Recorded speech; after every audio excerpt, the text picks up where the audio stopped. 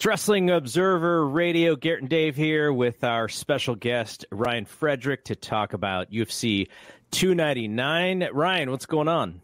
Nah, not much. How are you guys doing tonight? Pretty good. After that very dominant performance by Sean O'Malley, I thought it was a pretty fun card. I guess that's the big news coming out is Sean O'Malley defends his bantamweight title, winning unanimous decision, 50-45 on two of the cards and 50-44 over Marlon Chito Vera. Let's just start there. Ryan, go. Give me your thoughts on the main event there. I mean, very clearly, Sean O'Malley, just his boxing was on a whole nother level. A lot of people. The big thing was, was this fight going to go like the first fight? When O'Malley injured his ankle and Vera finished him in the first round. And no, complete opposite. Like O'Malley, they're totally different fighters. Both totally different fighters. From then, O'Malley is just he's gotten to be one of the best strikers in the sport and legitimate champion now. I know there's a lot of questions about him because he was he's one of those guys they were building up, and sometimes when you push guys that quick to title fights and they win it in the way he beat Sterling, finishing him, there's a lot of questions. Is he a legit champion? And tonight proved. I mean, he hit Vera. He hit Vera with a lot of shots that would have finished most people. That knee in the second round that sounded like a gunshot was just that Vera ate and just kept coming forward. That was brutal, and you got to give a lot of credit to Vera because he ate a ton of hard shots and came out strong in the fourth, trying to finish O'Malley, but O'Malley just came on strong in the last 2 minutes of the fourth round, and just after shutting out the first three rounds, just a strong performance overall, and just very, very clearly a level above Vera tonight. Yeah, he just looked tremendous in the fight, and Vera did land some stuff very, very late in the fight that hurt O'Malley. And there was a couple of points. I mean, it's like Vera got shots in here and there, but O'Malley, would get, the volume was just way too much. He just was so much better footwork, so much speed. I mean, it's like just in a pure stand-up fight. I mean, he was tremendous. Yeah, and worked the body tremendously too. Just everywhere. Yeah. I mean, it was like Vera was a guy who was completely outclassed, and because of his durability and toughness. I mean, he got some good offense in here and there. He had spurts where he did okay, but overall, I mean, he didn't come close to winning a round. And and he was just completely outclassed as a fighter. And it's interesting because obviously, Merab Dvalishvili should be the next contender, and that's a very intriguing fight because of how good Merab has looked, and it's your classic, grappler striker. But he was looking at O'Malley afterwards, challenging Leo Topuria, with interesting fight because I don't think anyone really thought about it until tonight. But it's a real challenge for O'Malley. The other thing, I mean, I think it's a little early to make that fight. But now that he's brought it up, if they both get a couple of wins, I think it could be a super fight, in the year, early next year at some point, maybe. But the other thing that's really clear is, they did what was his gate, $13.75 million? Something like that. Yeah. Just under $14 million.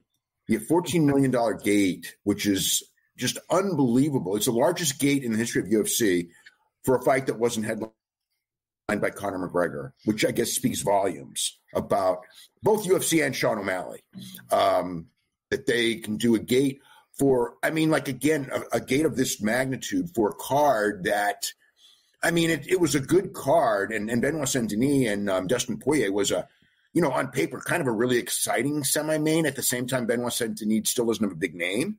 So the idea that, the draw was, to a small degree Poirier, but largely O'Malley, and to be able to raise those prices and sell those tickets at those raised prices, he's a superstar. in every sense of the word. Are they going to that gate for the next show? What? Are they going to break the record for the non? Yeah. Yeah, they are. Yeah. So it'll be a one-show record there. Yeah. Go ahead, Ryan. Oh no, yeah. I mean, the Merab fight you have to do next, and it's crazy. It's gonna be a completely different style of fight than this was. This was all on the feet, no takedown attempts for anybody from either one, and Merab's going to come in there just trying to get O'Malley down from the get go, and it's going to be really interesting because I personally think Merab's the best fighter in that division right now. But if O'Malley can keep it on the feet the way he looked tonight, I don't know that Merab can handle that. Though Merab, is very durable, gas tank for days. Yeah, for days, hits hard, but he's just. But Sean just looked on another level. Yeah, he can't stand with him. He absolutely can't stand with him. I mean, and I don't think anyone in that division can, because between the reach and the speed, and the accuracy, he's such a complete stand-up fighter. Yep. Yeah, the angles were awesome. Just changing of stances, changing of levels. It was like a technical masterpiece. The other news, I guess, is Joanna Jędrzejczyk is UFC Hall of Famer. It feels like she just retired, but very deserving so to go into the Hall of Fame. Ryan, thoughts?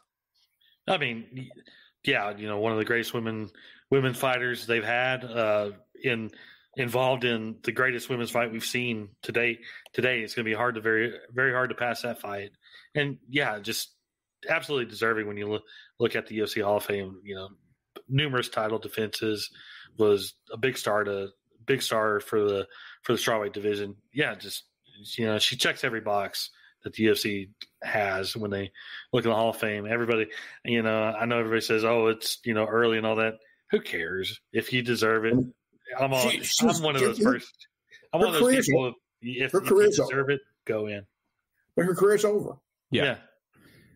It's not like she's in the middle of her career. Her career's over, and she's a Hall of Famer. Yeah. I mean, I wouldn't argue that. Too many defenses, and in the early days of that division, she was completely dominant. Until she ran into there were until she ran into what was it, Rose and then Zhang Weili, but it doesn't matter. I mean, like, she went through for years as the dominant force in that division and put the division on the map. She was very charismatic and a really fun fighter to watch. Before we get to the rest of the main card, they were pushing UFC 300. Dana was saying in the little advertisement how it could be the greatest night in MMA history or whatever.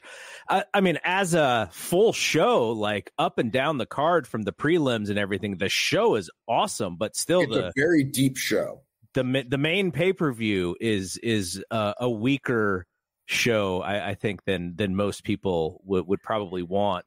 But I mean, Kayla, they're bringing in Kayla, and she's not even on the main card. Kayla's like seventh from the top with Holly Holm, which is a very intriguing fight. And I still, I don't think we've talked about this, but I have no clue how she's going to make 135 pounds. I mean, I think that was a really bad mistake by UFC and her both. This is a woman who, would she walk around at 180?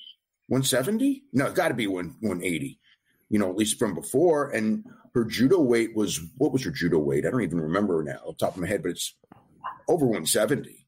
And now you're going to fight at 135. I mean, she had trouble to get to 155 and extreme trouble to get to 145, enough to where she didn't want to go in the tournament at 145 because she didn't think she could cut to get there, so often.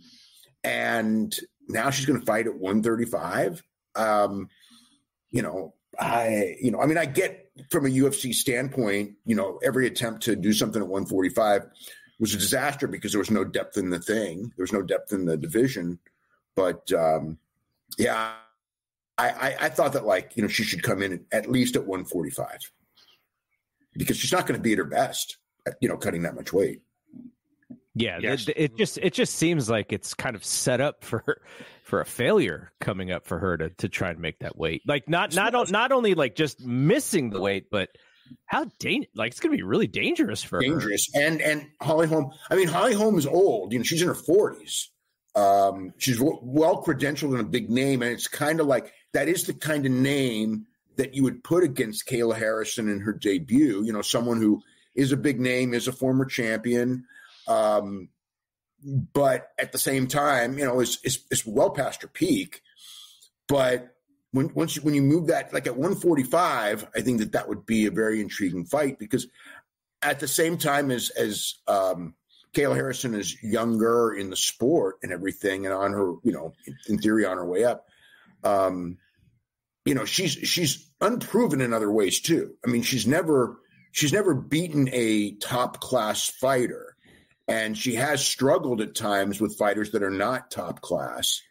So we don't really know how good she is, but when you add this, I think it's the recipe for a very big money, highly publicized debut that, could be a disaster, maybe more because of the high chance of her not making weight. Or if she does, I mean, I can't imagine what she would even look like at 135 pounds. Is there a possibility that she and Holm have sort of agreed that, they're both okay with coming in 5 to 10 pounds over? Last I heard, what Holly Holm publicly said was if she doesn't make the weight, 136, then there's no fight. So wow, well, there you go. There you go. Yeah, I mean, UFC is going to give Kayla, all the help, as far as utilizing all their nutritionists and all their doctors at the Performance Institute and all that to make sure she gets there. And she was doing a Q&A, and she did look way less, filled right now than she typically does. Sure. Month before a fight, yeah. But yeah, she can't cut from 180. I mean, she's got to get to 155, before she even starts cutting, if she's going to make 135. Yeah. So that's going to be a big thing to watch out for the next month. Yeah. Yeah. I mean, but that's seventh from the top. I mean, it's one of the deepest, if not the deepest shows I've seen, but it doesn't have the top 2-3 matches. There've been many, many, many shows that have stronger top 2-3 matches. Mm-hmm. Yeah. It definitely looks that way, but it's going to be one of those shows where, man, I almost want to watch a lot of the stuff on the prelims even more than some of what's on the main card. My thought is, this is a show where I probably should watch the whole show rather than just the main card. Yeah, right. I know there's been a lot of criticism tonight since they announced that the Bo Nickel Cody Brundage fight's going to be on the main card, but I think a lot of people don't understand it, and if you get it, like they're banking on Bo Nickel to be a massive superstar 2-3 years down the line, and you want this exposure. Plus looking at the lineup that they're going 4 hours on ESPN. You have a chance to get a huge viewership number with all these fights. Practically an 8-fight pay-per-view card on ESPN. Like that's a big deal right now going into the TV negotiations. So big deal, and especially now because, for whatever reason, UFC's gotten super popular. I mean, the rating on the last paper, the last time they were on ESPN, they had a fantastic rating. Yeah. And the other thing with their ratings is that it's like their audience is so much younger than any other sport. And I mean, maybe soccer. I haven't checked on soccer lately, but soccer and AEW and UFC were always the youngest, and AEW has aged up. So and UFC is aged down. I mean, so it's like, it's not just a large audience, but it's a very advertiser friendly audience. Yeah. And, going into these contract negotiations, and, UFC is obviously wanting a big increase. The one that they're looking for the big increase it's yes, of course, for the TV rights, but the one that they're really looking for is a big increase for the pay-per-view rights. And WWE is as well. They're both looking for, they think that the pay-per-view, both TKO companies are thinking that the pay-per-view rights are the ones that they can really go way up more than the TV rights at this point, because of the idea that there's a value in these marquee shows that they're not getting paid at that level for. And, for WWE, it's debatable because, quite frankly, if they had to do it on their own, they could not make that money. Whereas for UFC, ESPN is making the money they're paying and more. It's a big loss for Peacock, but the UFC, because it's on pay-per-view, is a big, money gain for ESPN Plus. Yeah, we'll talk about some of those Shapiro quotes. I did listen to the interview that he had a few days ago. Is Battle of the Belts and Collision going to head up against UFC 300? Yes, right. April 13th, right? Yeah. Yikes! What a day, huh? Crazy. 3 hours of Collision. Yeah, head to head with what is it? Like 7 hours of UFC, something like that. Yeah. My goodness. Probably more like eight with 3 title fights. So yeah. Yeah. That's a long day coming. All right, let's talk about the rest of this pay-per-view show. Dustin Poirier beat Benoit Saint-Denis in the second round by knockout in a fight that it very much looked like Poirier was going to be the one who was going to take a beating here. The first round sort of went that way, and he kept going to the guillotine, so much so that his corner told him to stop, and he didn't. And it actually was kind of like a feint guillotine at the end, which helped him set up a right hand that knocked out Saint-Denis. Ryan, talk about this one. I thought this was the best fight of the stuff that I saw. It was really exciting. Yeah, incredible fight. And Dustin Poirier continues to be one of the most entertaining fighters in UFC history. And I think really what this showed is he's been in so many wars in his career: the Eddie Alvarez fights, the Justin Gaethje fights, Max Holloway fight, and then I think he really used that veteran mentality of all those wars to know that Benoit Saint-Denis, young, hits hard, but also young in his career, and a guy who's going to come out trying to finish him really quickly, and then he went really fast. You saw Saint-Denis just pour it on in the first round and nearly finish him.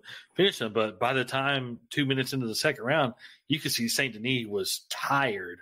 It was like, he was already wearing down in Poirier. Yeah, a little tired, but from the beating, but it's a position he'd been in his career a ton of times, and just came out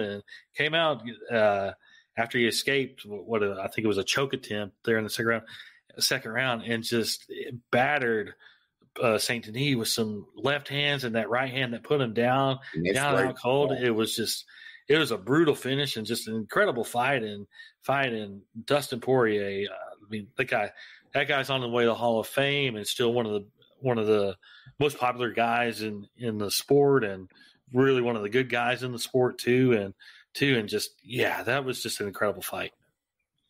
Yeah, it's funny because I really do think that Saint-Denis, if this knockout doesn't, like, you never know how guys respond from a knockout, because sometimes guys look great, they get knocked out once, and then you start seeing him get knocked out time after time. If he can fully recover from this, I think that I thought the guy was looking awesome. Yeah, but yes, he wasn't experienced, and that's what did him in. But I could see, a lot of guys in Poirier's position would have lost that fight. But yeah. He is really between the strength and the striking, and his great finishing ability. I think that he's a real danger to a lot of people, and maybe a future title contender or champion. But on this night, it was not his night. Poirier did not look good in the first round, but he took his beating and came back and finished. Yeah, it was a very exciting fight, though. Yeah. And then Michael Venom Page made his UFC debut against Kevin Holland. Won a unanimous decision. You got the full Venom Page experience, the gamesmanship, the striking. I after this fight, I thought the fans are probably going to pay to see him get beat because of the way that he fights. But at the same time, I could see how some folks may think that the way that he fights is not that exciting. I was watching with a crowd of about 15 to 20 people, and they were clearly rooting for Holland by the second round because they didn't like what Venom Page was doing. But Ryan, break this one down. I mean, Holland's a tough guy to finish, but and Page looked like, no matter what you say, he looked like there was a few jitters there, just coming in, hyped and get the big debut, and all these eyes are on you, and he's always been one of those. He's either going to finish you quick and it's going to be exciting, or it could go 15 minutes and be kind of like this was. And I thought he looked good, and it was definitely a good showing from him. But yeah, the people who are criticizing him, I mean, very clearly a lot of people haven't seen Michael Page fight a lot. So this was fight forever. Yeah, I mean, that's what he does. That's how he fights, and that's his winning style. I mean, if he didn't fight that way, he would not be beating people. He fights the point karate style in and gets in, lands. It's very difficult, unless you're used to fighting that type of a fighter. It's a really hard style to beat, unless you're a wrestler who can take him down, and Kevin Holland's not that guy. I mean, in that sense, it was like Kevin Holland was a really good first opponent for him in UFC because he's a striker, but he's completely, he's never fought anyone like this, and he didn't have the wrestling threat. And the guy's so far away that you can't hit him, and it's hard. It's a hard style when a guy's good, but it's a style you can't figure out. Like when Lyoto Machida first started, this was his style very much. And at the beginning, nobody was touching Lyoto Machida, and then eventually they did. And Wonder Boy Thompson the same way. And this is. I mean, he's different than those two, but you still got that similarities in the sense that that's the original, world that he comes from. And, he's a charismatic guy. Yeah. And, but I don't see him being a champion in UFC, but I see him being a very difficult opponent for anyone but a fully, a top 5 fighter is probably is going to beat him, but an underneath fighter, it's going to be a hard fight for them. Yeah, I have a group text, and some of my buddies who had never seen Michael Page, they asked me, what is he like? And I said just think of English Stephen Thompson with a little bit more explosivity, and that's exactly what it is. And they're running England. They're supposed to go Manchester in July. I could easily see them putting him in the main event, maybe against Stephen Thompson. Kind of that's a styles clash. That's a weird one because they kind of would. That might be actually a boring fight. Yeah, it might be like the worst. It might be the worst fight for both of them because it's like they each would be used to the style, but I don't know. It's like they'd also be used to the trick. It'd be a hard fight to be exciting. Yeah, but Page is still a big star in England, and he's going to headline cards over there. So as long as he can keep winning, but it was a good showing for him, in my opinion. It was fascinating to watch him with the distance because he's so long. Long legs, long torso, long arms. He was just setting up an overhand right that he would just kind of bounce into. It was, I loved watching that just his ability to control that distance. But and of course the big ring entrance, coming out to the Undertaker. Undertaker's music. Yeah. I was were there other people? Was Rhea Ripley and Buddy Matthews were there, right? I believe so. Yes, I saw them. Yeah. I'm trying to think. Was anybody? Logan Paul was there with his title. Right. Yeah. He had his title. That's it from the wrestling world that I saw. All right, and then Jack Della Maddalena beat Gilbert Burns in the third round by TKO. This was a fight in which Gilbert seemed to be possibly having a chance to win a decision based on a takedown. And as he tried to progress towards a submission, Della Deli. Let's just call him Jelly, or what people are calling him JDM. JDM. He slipped out, and then he knocked him out. I thought that was a terrific knockout and a great way. Burns was really messed up at the end of this fight.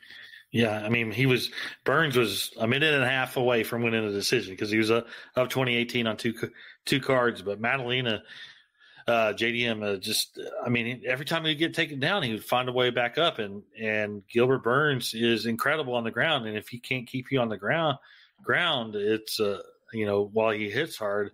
I mean, Burns wears himself out trying to control on the mat. And Madalena, he was lighting him up on the feet, landing some really good left hands and would follow him with right hooks and working the body, and then just that I think it was a knee right to the midsection, I believe that that knocked him down, and then just pounded away with some brutal elbows from the top. And it was a great showing for JDM. He's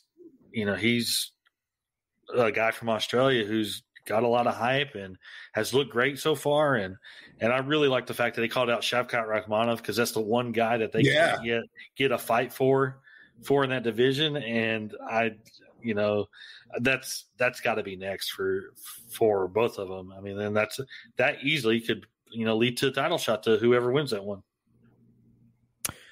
And then in the opener, we had another fight where kind of the veteran championship savvy won out here.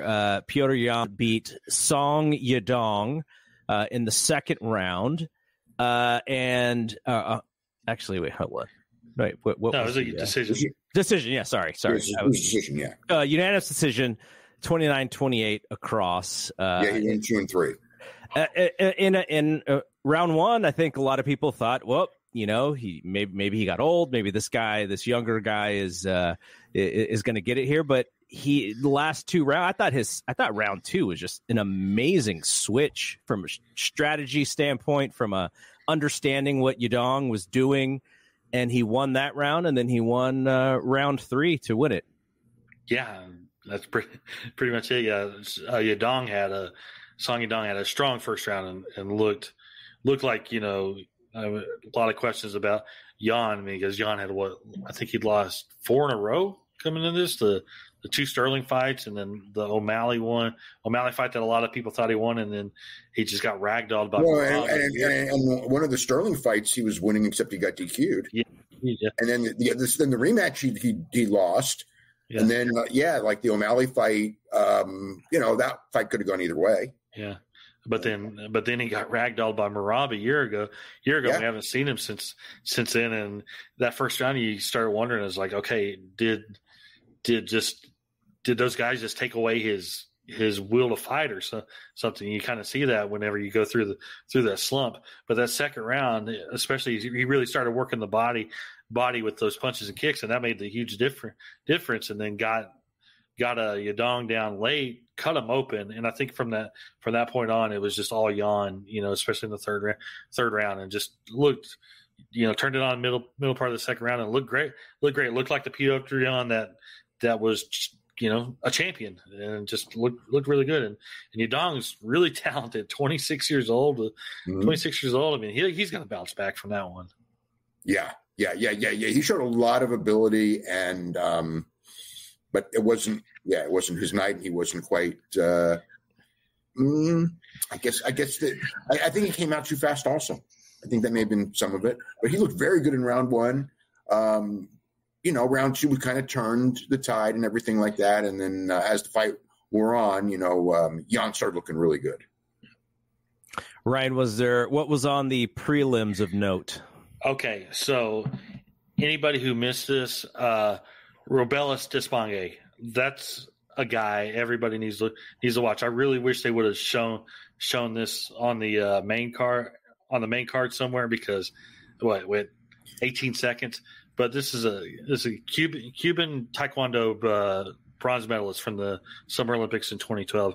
35 years old. He's getting a late start, but he's 6'7", 261, 87-inch reach. Coming into his debut, His last 3 fights had lasted a combined 19 seconds. Wow.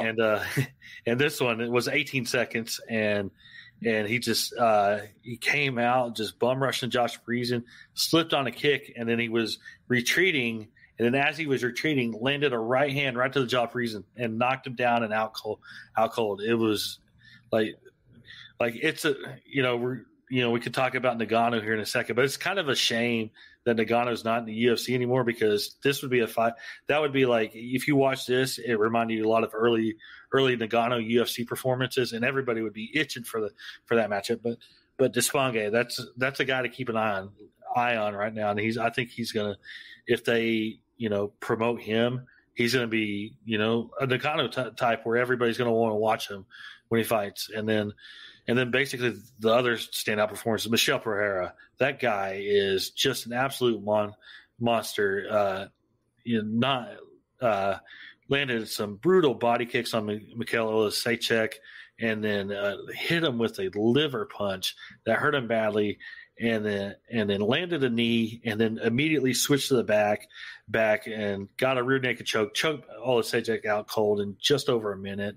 And Pereira, we've seen him a lot. He's, one of those wacky on the feet guys on the feet, does a whole lot of showboating. But when he puts it all together like this, he's championship caliber right there. And then you mentioned Anthony Joshua and Francis Ngannou. They fought yesterday in a fight that did not go the same way that the Tyson Fury fight went for Ngannou. It was a second round knockout, and I think he even knocked him down in the first round as well. Yeah. And this wasn't, this wasn't Joshua doing anything specifically crazy. He's just a straight right hand, and Joshua's a big, strong dude, and that was quite the difference maker for Ngannou. What did either of you see this one? I didn't see it, but I thought that I always thought that the Ngannou Fury fight, and everybody, it's like it didn't go the way everyone expected. And when I watched it, I thought it was a lot more that Fury didn't take it seriously, and Fury was not in shape for the fight. Not so much that like Ngannou instant, oh my God, he's like a top 5, top 10 heavyweight boxer, which, he was the first boxer in history to get a top 10 ranking with an 0-1 record, in the history of the sport, because, he did knock down Fury. And I don't think he really should have won the decision, but it was certainly competitive and it was not one side. But again, I thought it was more because Fury didn't take it seriously, and Joshua, did. And this is the reality of it. I mean, Ngannou is not a world-class boxer. He's an MMA fighter. But this knockout is such that I wonder how going back into MMA after this kind of a knockout, how he's going to do, against whatever it is, Renan Ferreira. Is that the guy who everyone takes in the fight? Yeah, and Renan Ferreira is every bit as big as Ngannou and Anthony Joshua with knockout power. And yeah, I agree about the Tyson Fury thing. Like, Tyson definitely didn't take that seriously. He thought it was an easy payday. It was an easy payday, and and I feel like he felt like it was like an official kind of sparring setup, because he had that Usyk fight scheduled for 2 months afterwards. So yeah, he didn't take it serious. So he didn't take it serious. So, that he was going to get that, and that was going to basically be the start of his training camp. Whereas Anthony Joshua, nothing booked in the future. His sole focus was on this fight, and just it just showed there's levels to this boxing game, and these fighters, these MMA fighters, they should stick to what they're good at. And the same thing, everybody goes just like, well, now these boxers need to try to MMA. The MMA doesn't pay enough to get guys like Ryan Garcia, and they won't do well. But they don't need to worry, because they're not going to get the paydays they get. But then it's. Look at Look at the Clarissa Shields. Yeah. I mean, Clarissa Shields is the dominant woman boxer in the world, and she was in there with setup women and struggles. Yeah. The only reason she's doing even sniffing around MMA though is because there's not that much money in women's boxing. Yeah, but she's a real skilled boxer. It's not like, and a great athlete, and she's umpteen times the athlete of the people that she's fighting in MMA, but she's struggling at it because it's a different world. Yeah, the Fury thing. I thought the Fury thing was he watched Mayweather and McGregor and saw how Mayweather carried Conor, but he just got tired because he was not in shape. And by that point, he was just open for getting hit. But he actually predicted Joshua would knock Ngannou out in the first round, and it happened in the second round. So he kind of knew that, probably what Ryan said, that Joshua was pretty serious about this thing. You know what I would do, though, if I was Ngannou? I would still fight one more fight in boxing because Deontay Wilder, he lost his last fight in kind of embarrassing fashion. And that would be a wild, because Deontay Wilder hit the talk about him is that he doesn't really have the boxing skills. He just has the long arms and the power. And so I think somebody would talk themselves into putting that fight together. And then after that, there's really nothing else out there for Ngannou at the heavyweight level. Usyk is just a different level. Like it wouldn't even be interesting because he's so much better. And then if he wants to go back to MMA, then he's made his money, or he doesn't have to go back to MMA because he's made his money. But that would be my thought on what he could do next. Yeah. All right. So the next time we will all real quick, because I do want to bring this up because it is such a weird thing on Thursday morning when I woke up and they actually announced Mike Tyson against Jake. Oh, yes. Which is, the ultimate of freak weirdo fights. You know what I mean? In every single way. And it's actually one where I do think, a lot of these ones, like I don't know. My gut is that was the Joshua fight even like a pay-per-view? Because it's Friday afternoon, right? It was on DAZN. I think it was $40 if you had a DAZN subscription. Yeah. Something only DAZN, or I think it was only DAZN.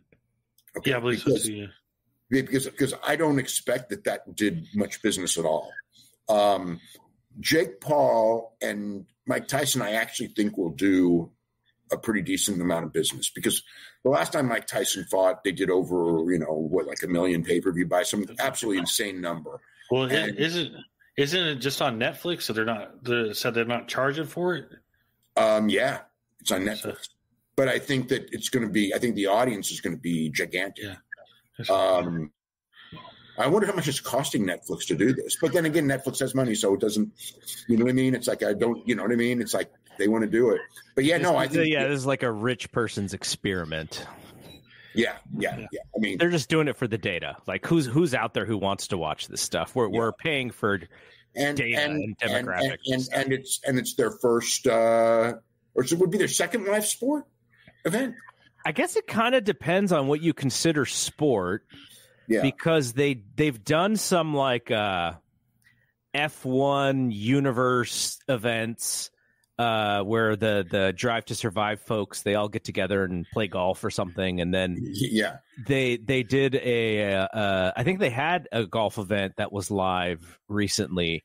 They've done Chris Rock live comedy special, but the one that they failed at was their reality show. They were going to do a live reunion, and it just didn't work for like an hour. So that was like the one where they had to pull back a little bit. But yeah, I mean, this is also just kind of like, I'm sure, a test for Raw coming in January.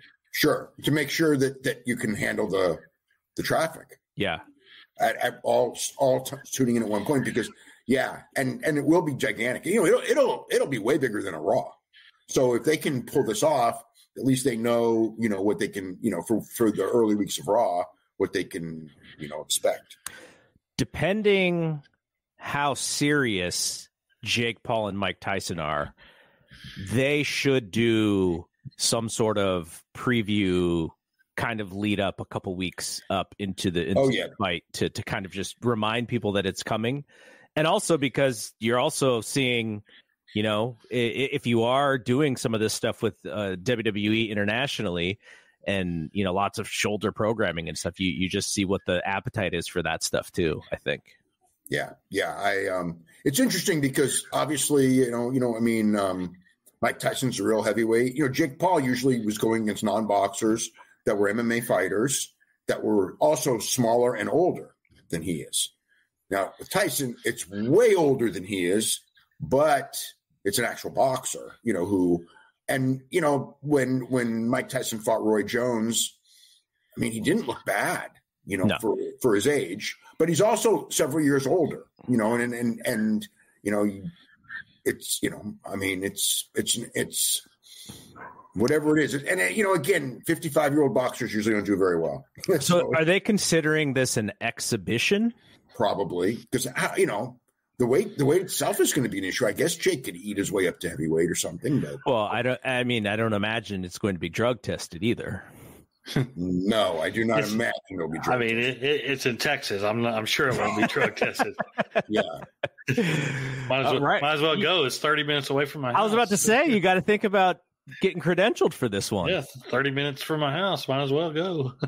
And it's a Jake Paul production as well, so I'm sure I don't even know who he markets as his fighters. I know the Serrano sisters are with him, but I'm sure he's going to get some people on his shows on the undercard, I would imagine.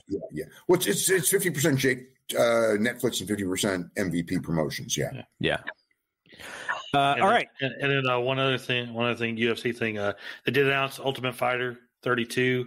Right. Alexa Grasso, Valentina Shevchenko as the coaches, starts June 4th on ESPN, and that sets up. It's on ESPN? Yeah, it's going to be on ESPN. And not ESPN Plus. Wow. No, ESPN. And then because the last season with Conor did not draw good ratings on ESPN, and obviously neither of these women are Conor. Yeah, I mean, I don't. It's summertime. I don't think. There's no sports outside of baseball going on. I don't think ESPN has programming on Tuesday nights, so it makes sense to just throw it on there. But looks like that timeline sets them up to fight at the Sphere show. Right, September 16th or whatever it is, mid-September. Yeah. So yeah, they're gonna have to charge like double their top price to make money on that show, aren't they?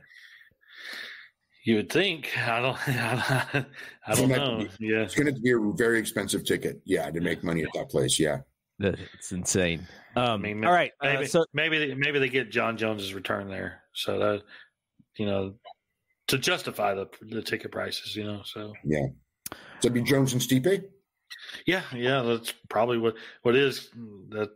That makes sense. That makes sense for that show. Yeah, if John's ready, which he should be by then. Yeah.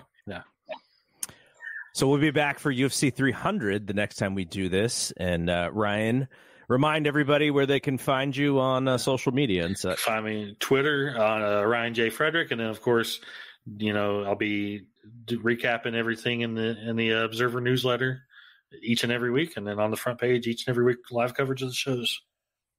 All right, thanks, Ryan, and we'll see you in about 5 weeks. Yep, see y'all then. All right. All right, Dave. So I guess we're going to try and get through the rest of this stuff. We got a lot to talk about. What is the news? We're probably not going to have time to recap all of Collision and SmackDown, but what were the big things that came out of Collision? Let's see. Jericho beat Teton. Teton looked good. They did a street fight with the House of Black against Jeff Jarrett, Mark Briscoe, and Jay Lethal, where Mark got put through a flaming table and lost. So I think they might be setting up maybe a Ring of Fire match, a Ring Surrounded by Fire match type of a thing or something with them. It was, it was one of those matches that you get on AEW all the time where they didn't do thumbtacks, but they did a whole bunch of tables and now fire. And I mean, it was, well, Malachi Black looked really good, and Jay Briscoe. I mean, Mark Briscoe's got a lot of, people really, really like him, and it was a good match. But again, they do it too much. Is basically what I would say. I mean, it didn't really move me or anything. It was kind of like, I've seen it, but they work hard. I mean, they worked really hard, and it was very well wrestled. They, the Young Bucks and Okada did a squash where the Young Bucks never even tagged in. Okada just came in, did 3 or 4 moves, great drop kick, Rainmaker, and that was it. And then Penta came in first, and then what was it? Eddie Kingston came in first. Then they beat Penta. Eddie Kingston came in first. They beat him down. Penta made the save. They beat him down. And the final save was Pac. And Pac cleared the ring of the Young Bucks and ended up with Pac and Okada. And they did a really cool sequence. And the Young Bucks pulled Okada out of the ring. So we got a 6-man, Young Bucks and Okada against Eddie Kingston, Penta, and Pac for Wednesday, which is a loaded up show. And, building up to Okada and Eddie Kingston, I think, on the pay-per-view. Elephant in the room here, but was Pac coming back from an injury? Because he looked so much smaller compared to the last time I saw him. He's ripped, but he's lighter for sure. Yeah. He's been out for like 7 months or something like that. He's been out for a long, long time. I also saw Danielson and Ospreay had an interview segment. I didn't get to actually hear it. I had to read the subtitles because I was watching it between the fights on UFC. But that you had reported already in the Observer that match was done anyway. So it's basically Danielson does his match with Shane Taylor, which was a really good match, and won. And then Ospreay comes out, and the crowd very into Ospreay, and he's just complimenting Danielson and, basically, just putting him over. And then,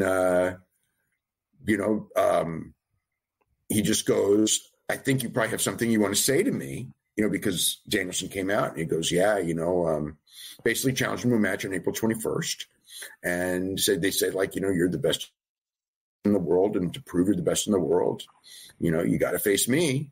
And, they were completely cordial. It was not a babyface heel thing. They may have Danielson try to be a heel, in the next week or two, as they do all the time. But this was a total respect, total sportsmanship thing. And, it's a match that to people who want to see it, to that audience, it's one of the biggest matches you could ever do. I think it's, Danielson's coming off a bunch of losses, but you know what? Guess what? To the people who are into this type of thing, they know Danielson can lose 100 matches in a row. They know how good he is. Which actually takes me to the Shane Taylor match, because I thought it was really good. And I was like, man, Taylor better get something out of this, because he looked awesome in this match. Taylor's been looking really good in his matches, yeah.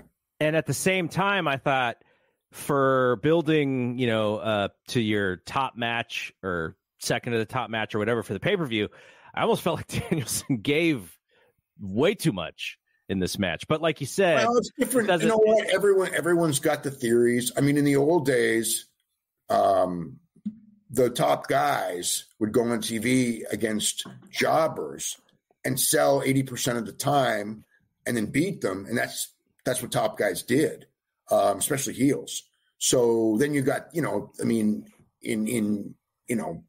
got kind of educated to a different way, but it's not. It's I grew up on the top guys selling like crazy for jobbers going into the Cow Palace main event. That was our style. So it doesn't bother me. And Ric Flair made a career of that, So, and Harley Race did not as much as Ric Flair, but still to a degree, always giving stuff to the underneath guys and he was the world champion. So that doesn't really bother me at all. When people go, oh my God, like Bryan Danielson gave blah, blah, blah. And it's like, he's still Bryan Danielson, it's like, and he's one who we can even lose a lot. Now, I do think he's lost some luster by losing so many. And that's why I thought he should have beaten Eddie Kingston, but I get where they're going. If the mentality is we're getting a triple crown on Okada, then Eddie Kingston should have beat Bryan Danielson. And again, Bryan Danielson, Will Ospreay, to the people who want to see that match, the fact Bryan Danielson's lost a bunch of matches doesn't hurt it at all. It's still, you're going to see the spectacle of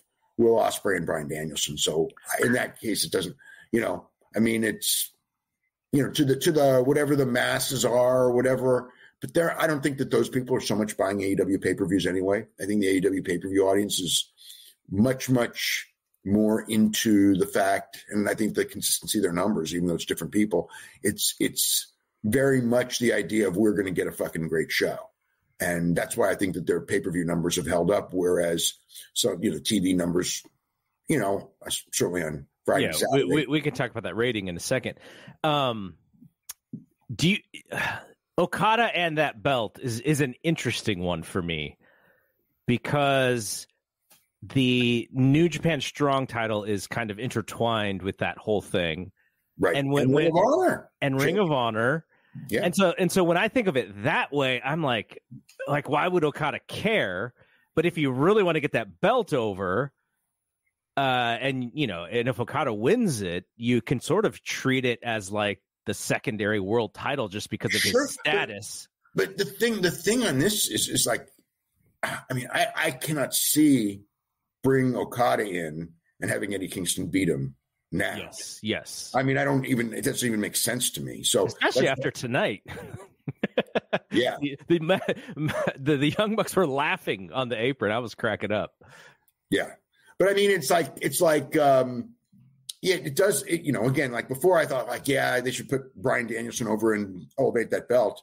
But in a sense, they don't have to. If they were going to go with Okada, Okada's got more time to go in AEW. So if you're going to make someone and also make the belt, you could put that thing on Okada and have him defend it for a year. Yeah, that would make sense to me. And it becomes as valuable as a world title, I think. Right. If Okada has it, especially because he's going to be defending it against good people, because they're loaded with good people. And he's going to have great matches, with these good people. So it's almost like you've got, 2 world title matches to go along with everything else that you got on these pay-per-view shows. But does it basically, it takes the title away from ROH though, right? Well, he should defend it on ROH shows, but that's, there's no reason not to. It's because when's the last time Kingston was on? I guess he'll be on the April show. I'm pretty sure he's on the next one. Yeah.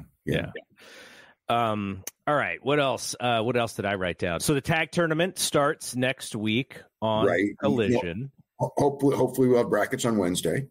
Yeah, that would be nice, because then we can do March Madness like the NCAA does March Madness. By the way, this is not related to wrestling, but I've been filling out NCAA brackets probably since I was like 10 years old. Just because college basketball was always so huge. But for the first time ever in my life, I'm following the women's tournament more than I'm following the men's tournament. I know more women really in NCAA basketball right now than I know of the guys, because I used to follow men's college basketball, but then it just became sort of like, because of the NBA. And now the players don't even really become stars in the NBA because they kind of skip college now. And with the Warriors getting a WNBA team next year, I'm way more interested in the women's side. But Caitlin Clark, for those of you who are watching for ratings, she drew an insane number. I think it was last weekend. She did like over 4 million or something for a game. So. That's pretty impressive in this day and age, that's for sure. Okay, so coming out of SmackDown was the match for WrestleMania Night 1 is a done deal. They set it up. Cody got his slap back on Dwayne right before the show went off of air. And Dwayne said that Cody was a mistake because his brother and sister were 20 years older than him, when I think his sister's only a few years older than him. Yeah. But what did you think of that whole segment? Yeah, I thought it was really good. But I saw Dwayne's interview with in the Mesquite Rodeo Arena with the cowboy hat. With the cowboy hat, trying to be Daniel Rodimer or something. So it was very, very similar in some ways. Much better, obviously, but Yeah, I mean, I thought he did a real good promo, but it was a babyface promo. But yeah, he was calling fans crybabies. I guess not 100% babyface, but I'm watching his charisma is just there, and yeah. He seems like he's having so much fun. He's having fun. He loves the business. He's having the time of his life. Yeah. He's clearly having fun, and looks like. I mean, the thought is this is not going to be his only match this year. So, whether it's Saudi Arabia, whether it's SummerSlam, I mean, he's probably going to wrestle Roman Reigns, coming off of this. That's always been the plan. I think he's probably going to do a singles match with Cody, probably. If Cody wins the title, I could easily see them doing that match. It almost makes more sense. Like, I think some people expect The Rock to turn babyface after WrestleMania, but if you can stretch this out, yeah, and he does face Cody at SummerSlam, and then you do the turn at SummerSlam for Roman and Rock to at the next WrestleMania, I think that makes a lot of sense, and it just keeps the hot act of the bloodline going much longer than I think people even realize that it could go, especially if you're doing it with him involved. Yeah. Plus, there's so many different ways that you can do it. I mean, I could come up with 10 different ways of getting there, especially like you could do many different results in that tag match, depending on where you're going. If you're going with Cody as champion, you could have Rock pin Cody. Everyone will be pissed. Cody then wins the title. They forget why they're pissed. And then you got Rock and Cody, in a match for the championship. And Roman can get involved in that in some form. But there's, you could have whatever. I mean, I think that Roman and Rock should win that tag match. Yes, I do too. And that Cody should win, and I think Cody should be beating Roman Reigns. So, I mean, there's I think it's going to be gigantic. Obviously, it's going to be gigantic. Yeah. Mercedes, the big business show. Though, did you hear? I think it was Wade Barrett during the Logan Paul promo where he talked about Prime getting the center spot of the ring for the first time ever. Wade Barrett used the phrase "big business." But speaking of big business, Mercedes, they're having the huge Dynamite on Wednesday. And then I don't know the context of this quote. I just saw the quote out there where she said that I saw it. Yeah. She believes that she'll be in WWE again. Yeah. Yeah. The timing of that quote was interesting. Like, why? I mean, I'm sure she was asked and she's just being honest. She was asked and she gave an answer, but I thought that here's the deal. I think that she should believe that, but I also think that it is very disrespectful because if you put the shoe on the other foot, let's just say that let's just say, but they wouldn't be stupid enough, if that's the word, or they wouldn't be disrespectful enough or whatever.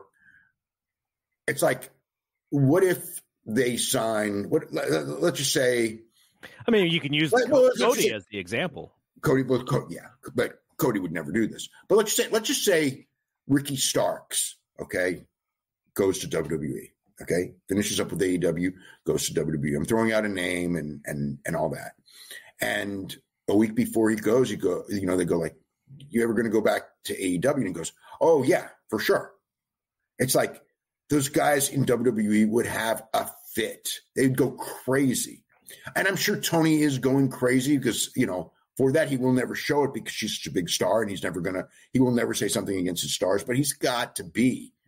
And again, it's like, the whole thing with her from day one, I always said, like, look, until she signs, because, she went back, for all that talk and everything like that. The fact is she did negotiate to go there. And like, there are people who would go, Bryan and Danielson, Claudio. There's different people who would go.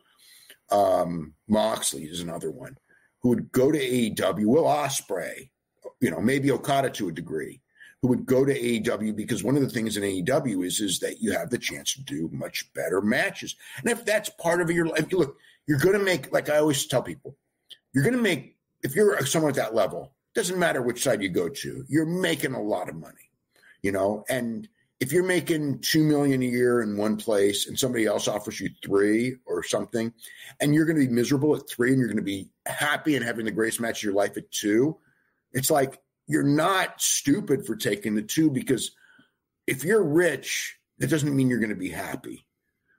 But if you're rich and happy, that's a great thing to be. If you're rich and miserable, you might as well be poor because you're not happy. And I think people will sometimes go, oh, you got to go with the money. And it's like, yeah, all things being equal. But, if you're working more days and you're whatever, you go where the place that you're going to be happy. But none of these people would go like Bryan Danielson. Look, Bryan Danielson liked Vince McMahon, may still like Vince McMahon. I don't know what he thinks of him today because everyone's view on Vince is different now than then. But, admired Vince. I'm not sure I'd put those words in his mouth at this point, though. Yeah. He's really close to that situation, I guess. Yeah, well, he hasn't said anything, nor, and I don't expect that he will. But when he signed with AEW, when he said, look, some people came here because they didn't like it there. I will not say that because I loved it there, but I wanted to come here, and he had his reasons. He wanted to have exactly what he's getting. This is what he wanted out of wrestling, and he's getting it, and he's happy. So I've seen him like when he was in the ring with Okada, and he was in the ring with Zach, and the guy's so happy. This is what he wanted out of his life.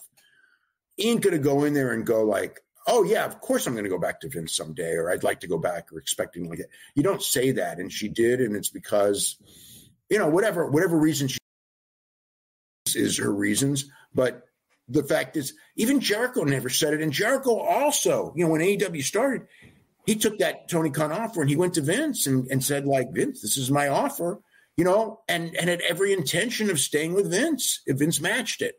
Because with Jericho, it was about money. Mm-hmm. And Vince goes, go there. And then 10 days later goes, oh, I didn't really mean it. Can you go? I'll match it. Like, it's like Vince thinking like Jericho's doing a bluff, not thinking he'd ever go. And it's like, oh, yeah, I've already signed. But the point is that he never went in there and went, oh, yeah, I'm going to go back for the Hall of Fame. And he may very well. We all know it's very possible. Yeah, sure. And there's nothing. He should at least do the Hall of Fame. Well, yeah, I expect him to do the Hall of Fame. But I mean, as far as like whatever he's going to do, he's going to do. But the point is he never went in there and said that publicly. I mean, privately, of course, I figure someday she's going back. Mm-hmm. But this was not the week to say that.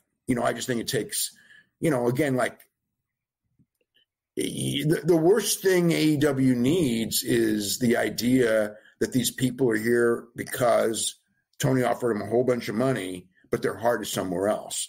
Yeah. Plus, if that's the case, those people are not beneficial to AEW at all. I mean, she'll be beneficial to a degree, because of her star power. But in the long run, we've seen people come in and they get the big reaction, and the ones that want to go back, and they make it clear, number one, in a lot of cases, Tony stops really wanting to push them for that very reason.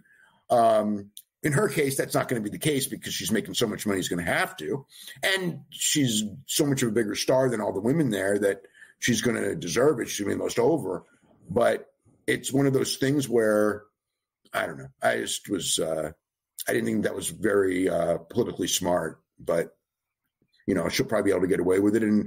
But there's people there, that are, I don't know if the word skeptical, but it's one of those things where, you're going to look for that thing. And the thing is, Tony's not going to confront her because that's not his type. But the last thing they also need is someone running over Tony and getting everything they want, because that's another issue. So it changes the dynamic. But, yeah, I mean, she hasn't even been there, and she's already talking about it. And, man, I don't know. I don't. Yeah, I mean, I definitely saw it as like a very honest answer to. It's an honest answer. I mean, I don't disagree with the sentiments. I just think it's not the week you say it publicly. Yeah, the timing of that wasn't fantastic.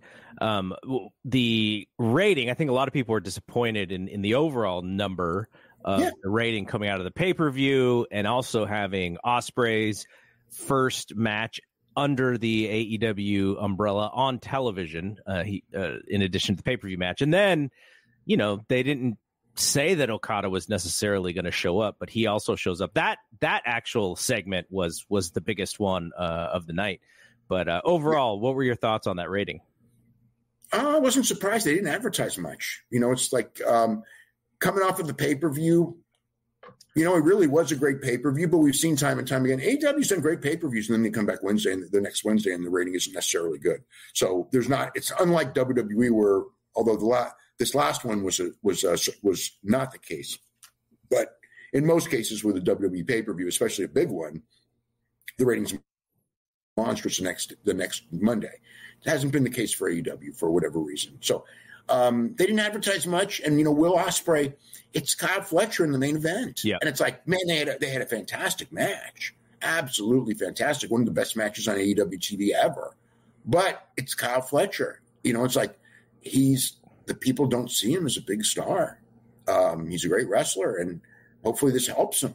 I know he's had other great matches there, but hopefully this really helps him because he's and all that. But they've got so many great wrestlers that having a great match and losing and they don't always follow up on people's momentum, and you can't always with everyone because of so many people that you got. But I was disappointed, but I wasn't shocked. If this week's show does badly, again, there's no way. I don't think there's a way. Yeah. But 0.27 is. But here's the other thing.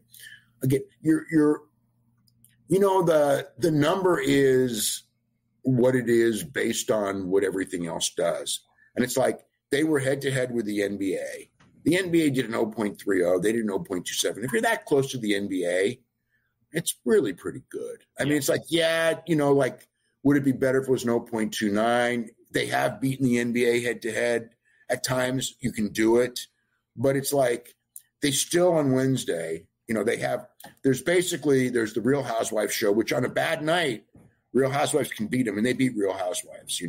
They were still well up from, their lead in. They, Challenge did a much lower number. I know it's a reunion and stuff, but I mean, there's a certain number of shows there on Wednesday that are competition, and how did they do against them? And they actually did very well. So it's the news shows were up because of the day after Super Tuesday. Yep. So it's like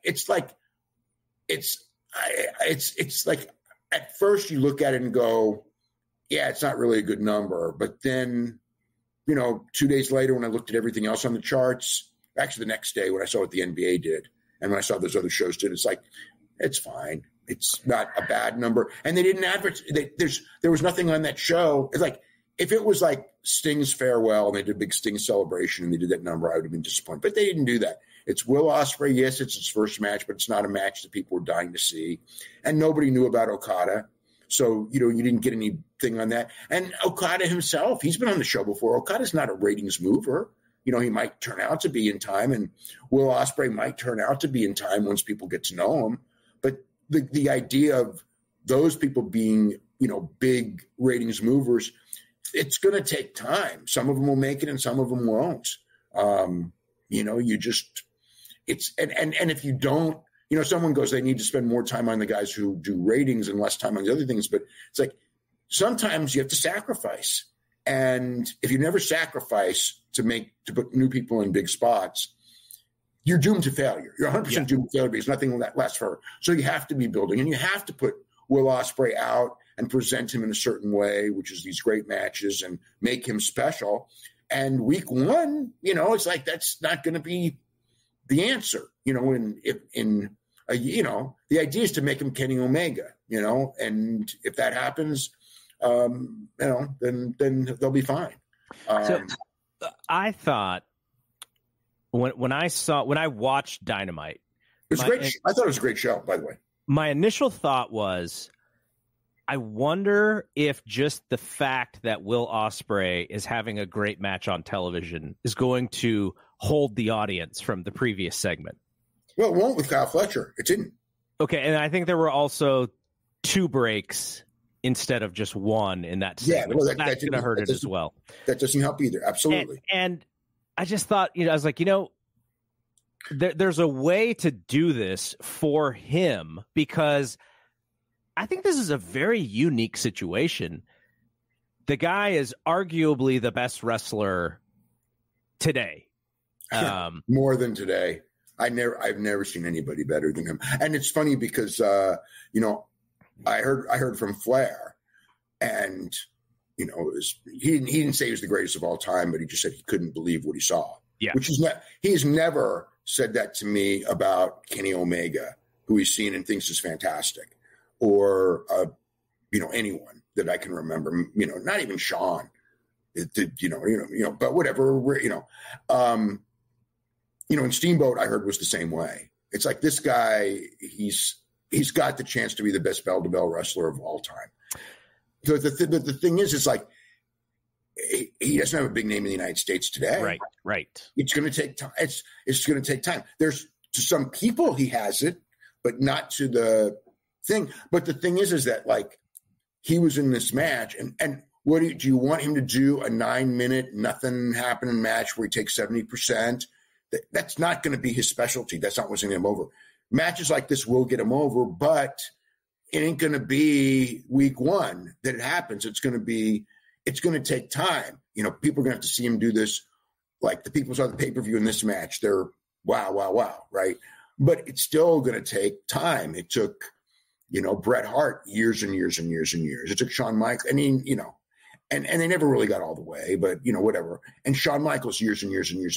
If you took the second time Shawn Michaels was on WWE television, he wasn't a big deal either for a long, long time. Not even a big deal as a singles for years and years. So it's like, this is something that you're doing to pay off a year from now when he wins the world title and all this. It's not going to be week one. If you expect him to walk in week one and do a big number, if that happens, more power to you. But the reality is that 8 weeks out of 10, Dynamite, the final segment, is going to be lower because that's the ratings pattern, just like Raw. If like somehow if Will Ospreay debuted in the main event on Raw against who would I say? They wouldn't. I mean, the point is like Apollo Crews, right? But they went 20 minutes and had an awesome match. Number one, WWE would never have done that match in the main event. But if it did, it would not do well in the main event segment. However, that doesn't mean that you throw Will Ospreay out, because the fact is plenty of Cody Rhodes and Seth Rollins matches in that last segment have not done well because that's the ratings pattern. I just wonder if it's one of those, he should be, I think, and a lot of people see this as, sooner rather than later, he should be the guy. He should be today building to be the guy from day one. Do you think the presentation and the tracksuit and all that, like that's naturally him, but he was not presented as like a guy who was this giant star versus how other folks have been presented, like MJF in the suits and such. Like I saw Will and I was like, well, I mean, there's something to that. There's something to that. I mean, when he comes out, he's got the great out, he's got the cool outfit and everything like that. But yes, could they do more video packages, and could they present, like, yes, he's out there. The announcers, did they put them over strong? Yes, they did. But, yes, could he be presented stronger? Yes, of course he could. I think promo-wise, I think people liked his promos. The crowd reacted to him very big, which is good. Sometimes it takes time to do that. But they really reacted big. They're gigantic at the pay-per-view, but they still reacted good in Atlanta. So that's a good one in the sense that to the people paying, he's already there. The thing is that to the people watching on TV, they're going to need to know more about him. But yeah, they should be doing personality profiles on him. They should be pushing him. He should be talking about the world title today. I'm here to win the one major world title, and then have him go chase this thing for months. Don't give him the shot next month. And when it comes that time, the people will be ready for it. I mean, that's the idea, is to get there. I mean, even Eddie Graham with Jack Briscoe, who, it was still, I'd have to look up how long, but it was probably over a year in the territory before he started becoming, that world title guy. And he was, Will Ospreay is kind of in the same vein to me as Jack Briscoe in Florida, when Eddie Graham created Jack Briscoe. What's the update on the pay-per-view buys? 170 to I guess 170, 175 is probably a good range right now. I mean, I'll have a lot better read next Thursday, but TV was up 26%. Streaming was up 25%. The last show did 141. So if you want to go 25% of that, you're actually like 176, 175, but international was not up as much. So I would say 170 is probably a pretty good bet for today, but it could be a little higher, maybe a little lower, depending on the late buys. But my gut tells me late buys will be better than usual, not worse. So we'll see. Successful. But, this one, again, like I know some people look and go oh, my God, look at the fantastic merch numbers, second biggest merch numbers in the history of the company. They did one of the biggest attendances ever in North America. And one of the biggest gates they've ever done, not the biggest, but one of the biggest ones they've ever done in North America.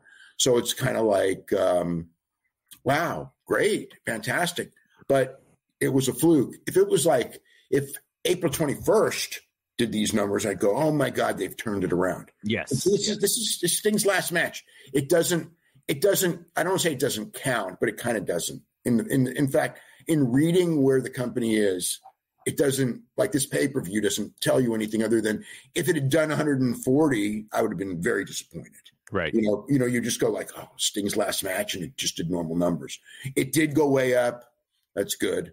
It was a super successful show, but it needed to be if it wasn't a super successful show, it would be sad, and it would not be, it wouldn't be great. So it's fine. Now the next step, Boston's going to do well. If Boston can get to 9 to 10, it's good. They did an announcer. I think that's a big mistake at this point. It's it worked for Punk. It's not the prototype. They should have advertised Okada coming in. It couldn't have hurt. Okay, certainly would have sold more tickets in Atlanta because when they announced Okada for Philadelphia, they had a big boost in ticket sales. If you're in these cities and you're doing 7,000-8,000, you're like WWE, and look, WWE, and they announce who's going to be there and they announce matches, but and they don't need to because they've already got those big advances.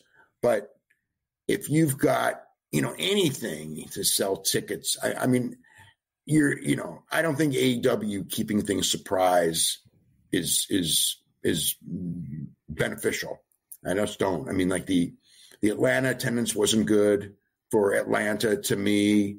It's like what AEW is doing, 3,000 to me. When you're getting 7,000 a week, you can start doing surprises. Until you're getting there, I don't think that the surprise thing, again, it worked with Punk. It worked because it was a weird, unique situation. This is not that situation and whatever, they chose, but even tonight watching Collision, they pushed the hell out of big business, but they pushed the 6-man tag and they didn't really push Samoa Joe and Wardlow hard, but they did push it. They told you it's going to be there. You've got a loaded show. They didn't tell you, hey, there's going to be this big surprise. They didn't even say that. If they said there's going to be a surprise, it's going to shock you, and then everyone's going to whatever. They should have just said she's coming in and blah blah blah blah. But they didn't even say there's going to be a surprise, and so it's I don't really understand the marketing and the promotion. The presentation is fantastic. I thought Collision tonight was a really good show. I thought Dynamite was a great show. What they're delivering is good. I think that aspects of the booking, short-term and long-term, are actually very good. Sometimes when people go, oh, the booking's not good, it's actually, it's pretty damn good right now since December. But the advertising and the build of shows, like I said, the presentation of the product is great. the advertising and the build of shows, they need to be concentrating more on that, because it is that is what sells tickets. It is not the giving you a bunch of great matches. It's hyping. This is the business of hype. It's not the presentation is great to have. It's the business of hype. And you going in there and holding your hat to presentation, it's like presentation without hype, is, you're only playing half the game. So. How much of that Ballyhoo book have you read? Most. Yeah. That book is really good. Really good. Yeah. Well, I mean, the thing about that book that was so great to me was, even though it's completely, wrestling's different than it was 5 years ago, let alone we're going back 100 years, because that's what a lot of this book was, 1920, 100 years ago. However, there are things that you can read and go like, wow, so much of this is the same too. I was reading Jack. I'm still very early in the book, so it's about how Jack Curley gets into promoting, and just his description or his definition of what actual promotion is and such. Like, that stuff is really fascinating to me, especially how his career as a wrestling promoter comes out of him trying to promote boxing. And the reason why wrestling was easier to promote is because you didn't need to sanction anything. And the cops were constantly trying to break up these boxing fights. And so you'd have to kind of advertise them on the sly. And you couldn't really tell people where they were, because then the cops would be there. But pro wrestling, people didn't really take it as sport. So you could just do it wherever and yet still make the gambling revenue off of it. Like, that whole stuff is fascinating to me. But as you're talking about the advertising and the promotion, I'm telling everybody who has any interest whatsoever in the history to just read it, because it's one of the most interesting books that I think I've read in a long time, no matter the topic. Like, it's like the way that the author and I thought the writing is excellent too. It's such a very well researched. The guy studied really hard too. So good. Yeah. All right. Sorry for the aside. The other thing that I loved was the description of people. Like the description of the fans there, basically going like the guys talking to their girlfriends, and the girlfriends are going like, oh, blah blah blah, and it's like, don't worry, it's all fake. You know what I mean? And it's like people sitting there going like, oh yeah, it was real back then. And number one, it was never real. But the other part is that the audience didn't. It's the same thing. If you read the old newspaper stories from the 1920s and everything like that, everything is tongue in cheek. I mean, they covered it like crazy because there was a lot of interest in it, but it was like, like the whole Dano O'Mahony, if look through. I mean, this guy was a major celebrity during his big run.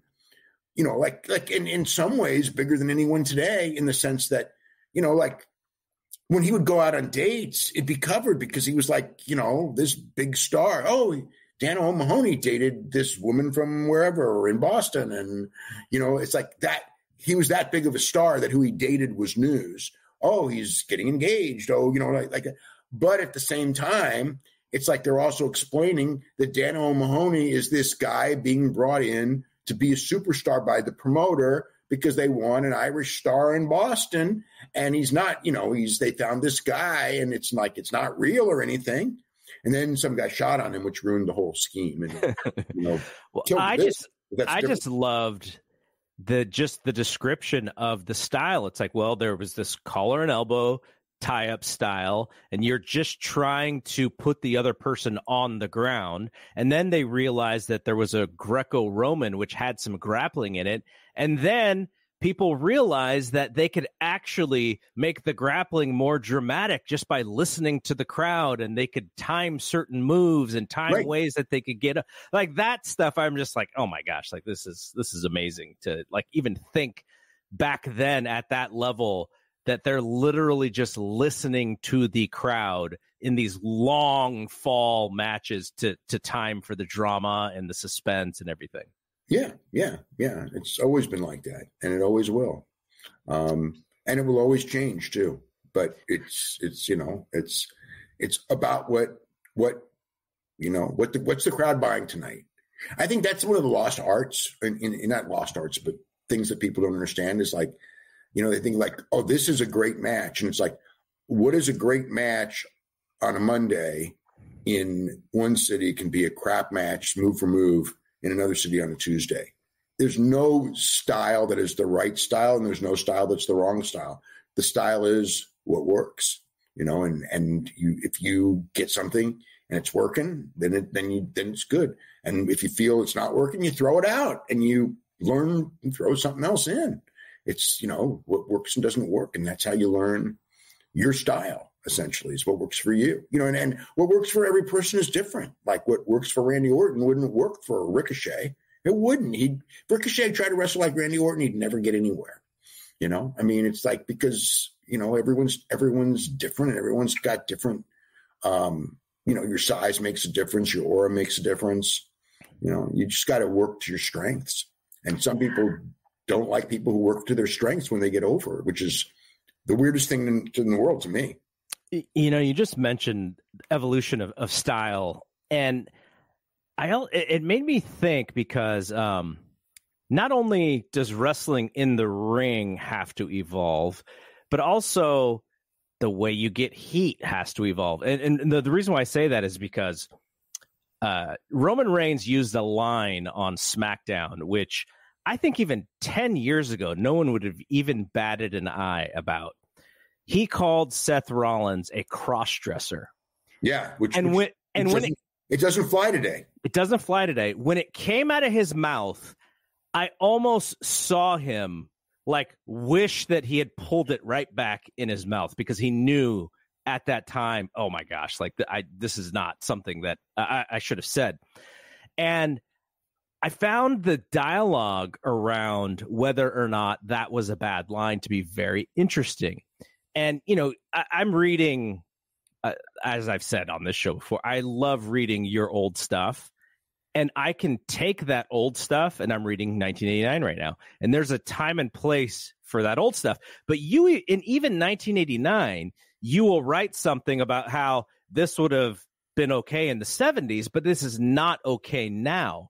And just so my mentality of this stuff, I'm constantly shifting to sort of present day and such.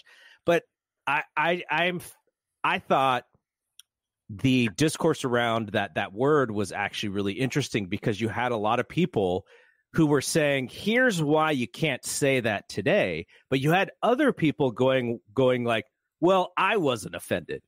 And I was like, of course you're not offended. Why would you be? I'm not offended by hardly any. The only thing that offends me, and I always did, were racist angles, things like that.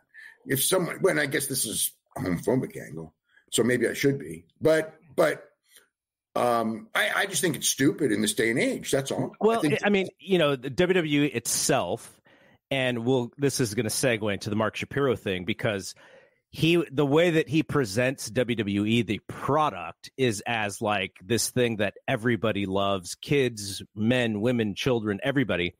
And so I think that's why it's important, because if WWE wants to attract the largest audience possible, inclusivity is important to them, and should be important to everybody. Yeah, but at the same time, playing it safe. When WWE didn't play it safe, that's when they attracted the large audience. When WWE did offend people, is when they attracted large audience. There's things that you can do to attract a larger audience, but what they're looking for is the largest sponsorship, which is a different thing. Their audience, they've got an audience that will be there because of the star power, and they're hot right now. But what they're looking, one of the things they're looking for is sponsors, and not to get sponsors mad. And that's a hard one, because wrestling does have to take risks and that line's not a risk. That line's just stupid. But there are risks that are, could be things that some people might find offensive. And then you've got to balance it in. Well, if someone complains to the sponsors, how would the sponsors react?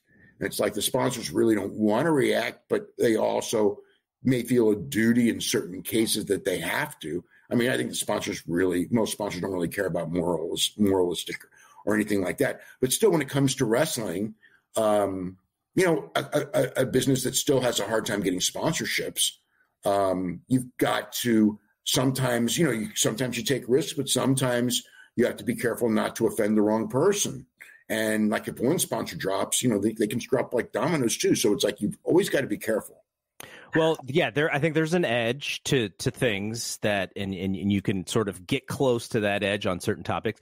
But the flip side is tonight's UFC, where they blatantly promote Donald Trump. Poor John Anik. I don't know what John Anik's politics are, but he had to put Donald Trump over like 3 different times on this show. And the place goes, and there was nobody on the entire card that got a bigger reaction than him. No. And I thought, and that's polarizing as hell. But there's also a part of it where if Anik is, if he is not a Donald Trump fan, it almost is sort of his job to pretend that, this guy is worth all of the stuff that he is saying. And that's an interesting one. That would be really hard for me, for sure. I mean, I can't say anything in the sense of UFC's business is doing really, really good and no sponsors are pulling out or anything like that at all. But there absolutely are people who will not, buy UFC pay-per-views because of Donald Trump. I don't think there's a lot of them, but they do exist. I know they exist. And there are people who are absolutely hate, that UFC, does that. But, obviously he loves it because, look, this is a guy, as somebody pointed out to me just tonight, who never went to UFC before. It's not like he was a guy who would be going, to show off show. He went every now and then, right? But now, he's going to go in Florida because he's going there because of his, because he's getting cheered. That's why he's getting cheered like crazy, and it's fun for him to go out there and they freaking play entrance music for the guy. And it's a visual that he can use in his promotion of himself. Absolutely. To back up him saying that everybody loves him and X, Y, and Z. And I didn't want to even make this political, but I just thought you have UFC really going heavy into this thing. And it seems like WWE, especially now today, they really need to watch themselves more than ever because of, what they don't want to turn off part of their audience. Well, I mean, one of the things, ever since Trump won the presidency, WWE, from a public standpoint on television, never mentioned him. They could go, hey, our Hall of Famer and blah, blah, blah. The guy he did WrestleMania. You know what I mean? When they do their WrestleMania highlights, they don't put him in. And the reason is because they are cognizant that there's a lot of their audience that doesn't like him. So we're going to play it safe. That's the basic gist. It's like, we're not going to insult him or anything like that either, because that's going to insult some of our audience too. So we just play it safe and we just ignore everything. UFC doesn't play it safe there. But, I will say this for Dana too. It's like, Dana's not playing it safe. Dana is very much where Vince used to be, in the sense that I think he feels that nothing, he can do anything. He can do anything because he's Dana White and nobody else can promote this shit like him. And, people like that often run into the iceberg too, as Vince did. I mean, he slapped his wife and it was all over the internet and nothing negative happened to him. Yeah, that's right. That's right. Which only in the end, the fact that nothing happened, it's the same thing with Vince when Vince was in that trial and he didn't get convicted, which he shouldn't have been, but that's a different story. But it's kind of like at that point, it emboldens you. It's like, I can do anything I want. And, and generally you probably can up to a point. And maybe, hopefully, for Dana White's sake, he will never cross that point. And Vince did. But I do think that Dana's incredibly emboldened, and to the point, it's so interesting because the Bud Light sponsorship is almost the other side of it. It's like they got criticism from the other side, the right side, which was Trump's side. The Kid Rock stuff you're talking about. Yeah, right. But they got criticized from the other side, from their side, so to speak, for the Bud Light thing, because the Bud Light boycott, and Dana told them, to go to hell on the boycott, and they're going to be our sponsor. Yeah. because that's what Dana will do. He's just, it's not like with Dana, it's not so much right and left. It's kind of like just who's my friend this week. Right, and they can be right and they can be left. Like Dana will, if there's a Democrat running for, it won't be president because he's already got his favorite there, but running for the Senate in Nevada that kisses up to Dana will do the same. He'll bring him out there. He may not give him entrance music, but he'll bring him out there and if you're my friend, I think Dana's loyalty is to his friend as opposed to political parties, I think.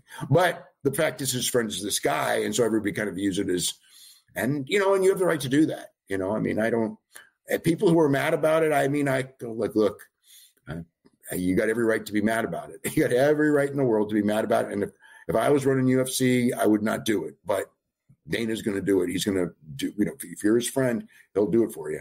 All right, couple more topics here, and we also have a super chat to get to.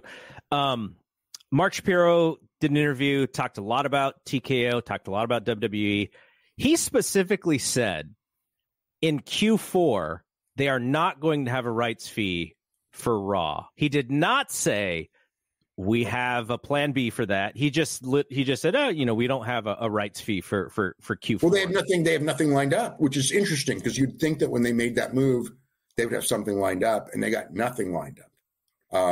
But yeah, they're going with the assumption, and that's the reason why WWE is not going to grow this year. Even with all the cuts that they've made and the changing jobs and duplication of jobs between UFC, WWE is not going to grow this year because that 75 million or so, 70 million, whatever, that you would get in quarter four for Raw rights fees, you're not getting it because they don't have anything lined up. And who's going to want to pay? Who's going to want to pay any kind of money for Raw that you're only getting for 3 months? No one. You want to pay 70 million and you got it for 3 months. It's a waste. You're losing it right away anyway. So it's like they may find a way to put it on TV for free or maybe they'll put it on YouTube or who knows what. But it's like, who wants to pay a ton of money for something you're about to lose, in 3 months? It's not worth it. Could they go live on Peacock? Yeah. But, is that what they would want? Well, I don't know what the money would be, but for Peacock, they would probably get subs. They'll get subs for 3 months. But how much is it worth? Like, is it worth 10 million? Yeah, probably. Is it worth? Well, what was it? And it's not worth what the NFL playoff game was worth. That's for sure. Yeah. But it's worth something to them, But again, you want, like, if Peacock is trying to build. So if you're looking at something short term, it's like, is it worth deficit spending for something you're not going to keep? I don't think so. But if you can get it for free, of course, yeah, of course. What if they did a deal where they extended the pay-per-view deal out a little bit or something, or they did something? There's always ways to do it. There's always ways you can do it. I'm just trying to think of why it would make sense for WWE to do that, or for NBC to do that. Yeah, well, WWE, it's just they're getting the future is Netflix for them. So as far as in the 3 months is a 3 month blip, and I think they're just looking for a way to keep the ball rolling and put it on because they've never gone dark. They're not going to go dark. The thing is look. So they're going to lose a little bit of money by spending all that money every week and not getting a rights fee or getting a minimal rights fee. But guess what? It's just they got plenty of cash on hand, and long term, it's not. They're going to make up for it. So it's like it's nothing to cry over. But yeah, they're going to have something in the fourth quarter, whatever it is. You also mentioned that he believes that the PLEs are underpriced. He made sure to say that they did not sign a bad deal.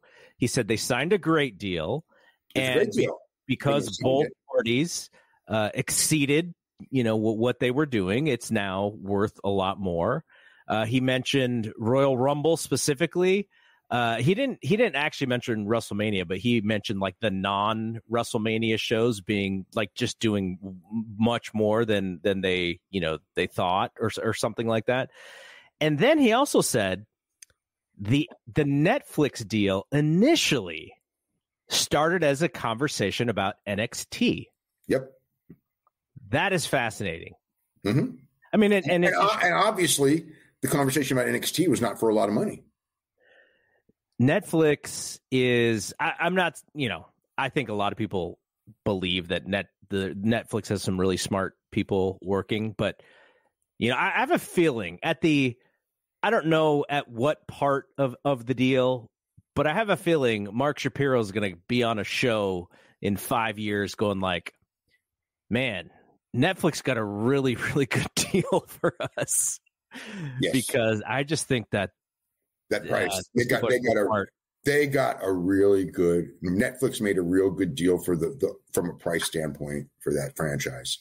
They got a lot for, it's a good amount of money, but if WWE would have kept all these international deals separate, and one of the things that people, and again, a lot of this, okay, from a United States standpoint, this is fine. And United States is their market, and most of their revenue comes from the United States. But from an international standpoint, they're giving up a lot of exposure in a lot of places by going on Netflix. But in doing so, the idea is that Netflix will grow in these places and it will end up being bigger than television in these markets where it's not. And that very well may happen. But I know people who have looked at it from outside of the U.S. standpoint going like, they're number one, they're going to, like in the UK, let's just say, or in wherever, it's like you're not even going to get your TV rights fee, which was, if it escalated every year, would be way higher than the percentages that's coming from the Netflix deal. And even in the US, you could say the same thing, because you're locked in for 10 years if Netflix wants you for the 10 years, and maybe longer if Netflix wants you. The way the thing's set up. So it's like, but for right now, they're giving. Netflix has got it. They made a very good deal for what they perceived to be fantastic long-term exposure, but in doing so, sacrificed perhaps significant revenue to do so. So we'll see. I don't know how much data Netflix shares with their partners, but if you're WWE and where the growth is worldwide, and you can target those places to run shows and get those site fees because that the popularity is there, that's almost worth more than what they could pay you on some. Yeah, but in these markets what you're getting on television, probably better than. WWE will know what they're doing on Netflix. They'll know. They'll have that information. But the fact is, they had that information from television already in most of these places. But the information might be more detailed. It might be because that's what makes these tech companies so good is they're just serving up shows that they're kind of sure that you're going to like. And if not, they're going to be pretty close on your tastes and stuff. Like that whole thing is fascinating. Okay. A couple more things. And you know what? We're going to run out of time talking about stuff. So I'll just let Bryan know what we did not get to, but I wanted to get to this super chat here from Trust the Process. If Punk never got hurt and Rock still wanted to wrestle, do you think we'd get the tag match, and would Punk have taken the Seth spot? There's so many variables. The fact is that if Punk never gets hurt, none of this happens, because they'd already injured Cody, and they wouldn't have been able to bring him back. And maybe whether the people would have accepted it or not is a different situation. I don't know. If Punk doesn't get hurt, Cody's going to get this giant injury. Rock's going to stand in for him, and then Cody's going to come back bigger than ever. That was the idea. That's why he won the Rumble, was to make it, bigger than ever. So, Punk doesn't get injured, none of this happens. Because the whole reason they did it the way they did was, we can't injure him because now we need somebody to face Seth. And as it turns out, the guy who's facing Seth is Drew, not Cody. So there you go. They could have done what they did anyway. or what they planned in the first place. But that, that's how it all went down. All right, from Curtis, that he believes that Tony Khan is a giant fan of Paul Heyman's ECW, and that ECW is a giant influence on the AEW product. That's why we get those table stuff constantly. Absolutely, 100%. And even the surprise, Paul Heyman was the guy. Somebody, who was it that wrote me? And I may have written it 30 years ago anyway, or 20 years ago, but said that like one of the worst things that Paul brought was the expectation of the surprise because now you have this thing of people looking for this pop rather than revenue. You know what I mean? And it's fine, it's fine for certain people and everything like that. And Paul would get these giant pops. They never made him any money, but they were giant pops. And everybody, went with this idea like, this is so cool. The pop it used to be about money, and then it became about the pop. And it's just and now, with WWE, might as well be about the pop, because the fact is you got all the money in the world and you don't need to be scrambling for money. And if Tony doesn't need to scramble for money, I don't know. Again, I there's nobody who knows except for Tony and maybe Shad, the real mentality. You hear people, he doesn't care about losing money. And yeah, I know he does. I know enough to know, but like at what point, are these things important? I have a feel for it, but I don't know 100%. And most people don't know anything because they're not even going to have a feel for it, because at least I'm in contact with them all the time. Well, I mean, I think if he was worried about that, the first thing he would do is cut the roster down. And exactly. That's the whole point. Whenever I hear people talk about the losses, and it's like, if the losses become something important, we will know, because there's a million. Number one, he could cut down the roster. Number two, he could do things in different manners that are cost savings that he's not doing. And when he starts doing that, and number three is, we wouldn't get Mercedes Moné. Yeah. And we wouldn't get Okada. We might get Ospreay, because Ospreay, you know what I mean? But the point is, like, he might bring one of them in, but it's like when the top free agents are out there and he is not bidding for them, then we will know that, okay, he's not gonna be spending millions of dollars on one piece of talent right now, because maybe the finances. But we very obviously, this last 2 months have told us that money concerns are not that big of a deal to him, because he's looking at, if what he is saying is reality, and it probably is that he expects that this year is a build to get a big TV deal, which will make them very profitable. So some losses this year on buying all these guys and improving the product by having this great talent will pay off next year. And they're not in danger of going out of business unless they can't get a TV deal. And then they're probably not in danger of going out of business even then. But they just did a new set and graphics and they didn't have to do any of that. That's expenses that you don't need to do, but you're doing it because they're doing everything they're doing this year is to build for this TV deal. Now, granted, you got to get your ratings up or keep the same. I mean, but again, like when I say ratings up, it's like ratings are like ratings are based on time and place. Their ratings, this Saturday rating, they were number 2 in their time slot. It's an 0.13. Sounds like 5 years ago, you go like, they're going to have the show. It's going to do an 0.13 on a Saturday night. I'm going to go, oh my God, what a disaster. They were second in their time slot. That ain't disaster. The 0.29, they barely got beat by the NBA. They beat networks. They used to never beat networks. They're actually doing, Friday's not doing so great, but that's a throwaway show in a lot of ways to me anyway. So I mean, there's that, but we're going to know based on, the TV deal and how many suitors, if they wait for suitors, because right now if he makes a deal now, it's going to be with WBD. WBD still got an exclusivity for a little while.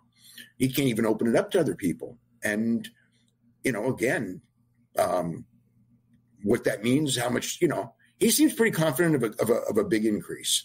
And if he gets a big increase, they're home free and all these, losses. I mean, it doesn't take a big increase to wipe away all these losses. It really isn't that big. I mean, it's whatever it is. Again, I don't know how much money they lost last year. But if, and I don't know this year, like I haven't even asked, if there's any estimate. Well, I mean, I did ask. I take that back. I did ask about this year. And I mean, no, he does, he did not say this, but he indicated, because I basically asked, are they going to be profitable this year? And it's just basically, we're going to be profitable when we get the new TV deal, and we're going to get a big increase and all this stuff. So that tells me he's not even looking at being profitable in 2024. So people are going like, are they making a profit in 2024? It's like, he ain't even looking at that. But that's not the idea of, it's a vanity project, never looking for a profit. It's like, I've been telling, people like about, look, the people at NBC that are running Peacock, and Peacock lost $3 billion last year, and Peacock's going to lose over $2 billion this year. It's not like they're sitting there going like, oh, I'm a mark for having all of these shows and spending all this money on WWE pay-per-views while we're losing millions and billions of dollars. We're losing $10 million a day or whatever that number is when you divide $3 billion by 365 days, you're losing whatever it is every single day. It's like, no, they expect it to turn around. And like, no, this is not a vanity project. He expects it to turn around next year with a big TV rights deal. And it's not inconceivable that he gets it. If you look at what, again, he ain't going to get what the NHL got, even though his ratings kill the NHL. The NHL's doing 0.07, 0.08 on Wednesday night. They're doing quadruple. Shapiro also said that he believes the UFC has replaced the NHL as the number 4th sport. He did say that. And he's also, I will just say one thing, because I remember talking to Scott Coker not all that long ago. I think we were at lunch, and we were talking about the Sharks, and he just goes, you realize that they draw 18,000 people 41 times a year? And it's like, and these people try to think that MMA is bigger than hockey. And it's like, and it's not just in San Jose. They do it in like 30 cities, right? I don't know if they're doing that in San Jose this year. The Sharks are pretty bad. Yeah. But still, it's not, I mean, as a TV sport, but they're also running one show a week, and there's multiple hockey games a week. But no, they're not bigger than hockey. They're, he can say that, but they're not. Look, as a TV sport, are they bigger? Yes. As a TV sport.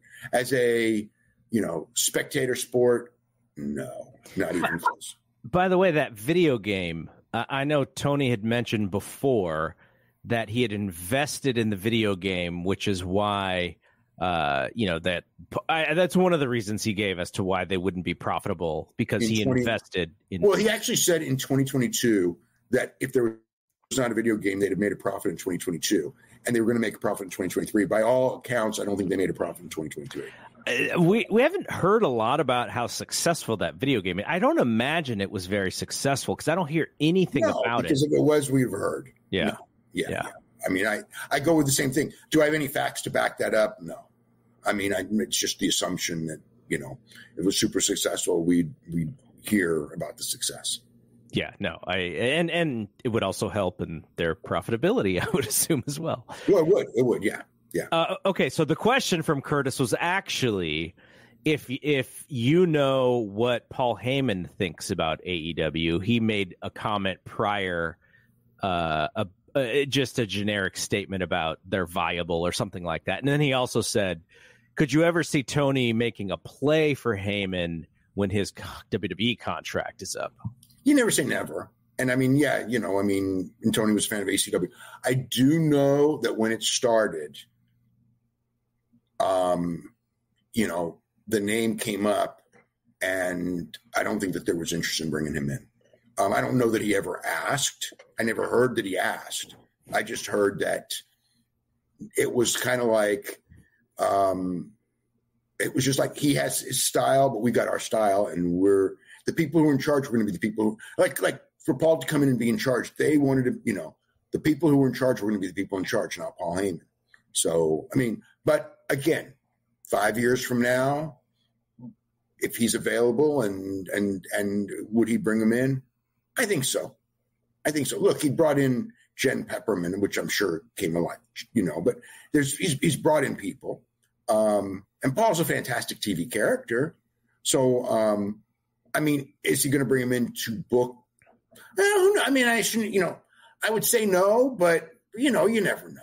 You never know. I don't expect it to ever happen. I actually expect Paul Heyman to be with WWE for life.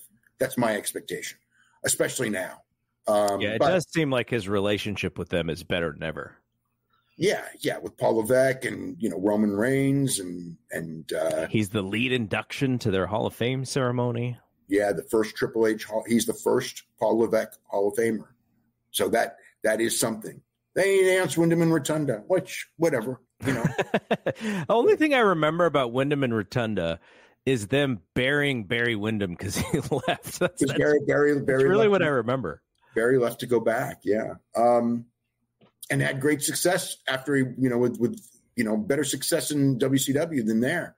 But I mean, I'm surprised they haven't announced Bray Wyatt. That's what I was wondering if the Wyndham and Rotunda thing was going to lead to. Yeah, man, it could. I mean, that's his name and that's his family. It's Barry's his uncle and Mike's his dad. So maybe that's part of the synergy. I think it would be awesome if they did do that this year. They should. Absolutely, they should. Yeah. That was the first guy I thought of when they were going to do this year.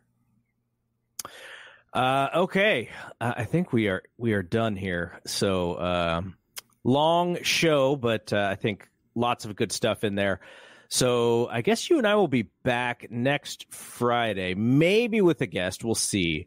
Yeah. But otherwise, everybody have a great weekend. You and Bryan will be back after Raw on Monday night. Yes. So for Dave, I'm Garrett. To everybody, thanks for watching and listening.